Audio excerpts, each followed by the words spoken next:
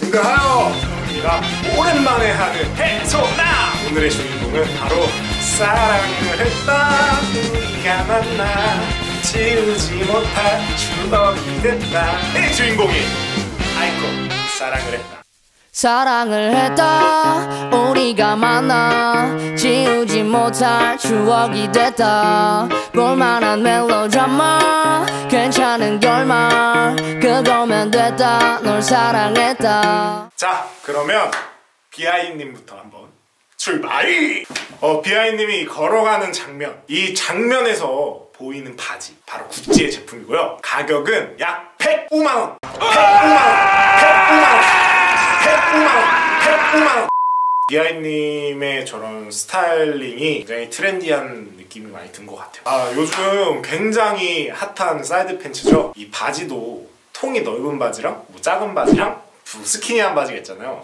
여러가지 제품들로 또 여러분들께서도 한번 이렇게 코디를 해보셨으면 좋다는 생각에 한번 이렇게 사진들을 준비해봤습니다.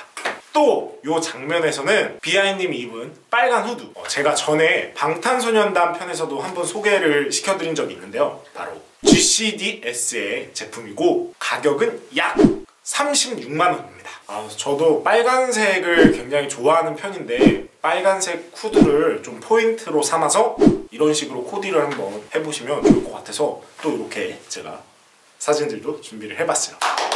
그리고 요 바지는 저 또한 구매해서 입고 다니는 바로 LMC의 제품이고요. 가격은 약 89,000원입니다.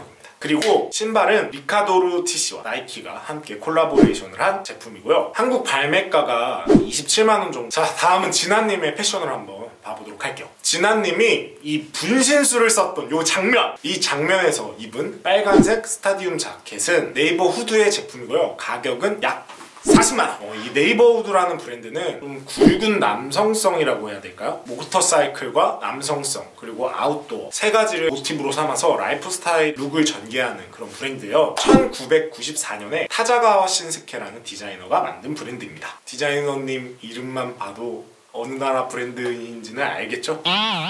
또 이 장면에서 진아님이 입고 계신 흰색 티셔츠는 오프화이트의 제품이고요. 가격은 약 43만원 정도예요. 이 오프화이트 또한 제가 방탄소년단 편에서 이렇게 자세하게 설명을 한번 했었는데 한번 봐주세요, 여러분. 굽신. 다음은 제가 이 사랑을 했다 뮤비에서 가장 인상적으로 봤던 사람이에요. 바로 준혜님. 준혜님이 이렇게 막 솔로 댄스를 보여주셨던 이 장면에서 입은 이 코트 보이시죠? 이 코트는 바로 준지의 제품이고요. 가격은 약 272만원이에요. 준지라는 브랜드도 제가 따로 이렇게 소개 영상을 한번 만들어가지고 예전에 유튜브에 올렸었는데 봐주시면 감사하겠습니다.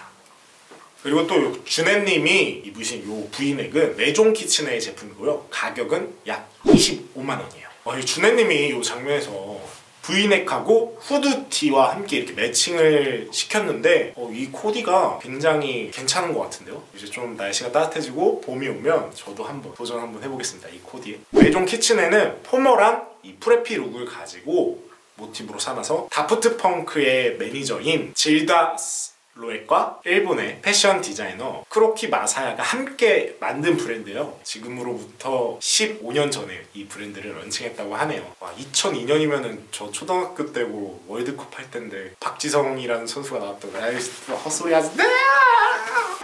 자, 아이콘 사랑을 했다 1편은 여기까지. 2편에서 만나요. 안녕.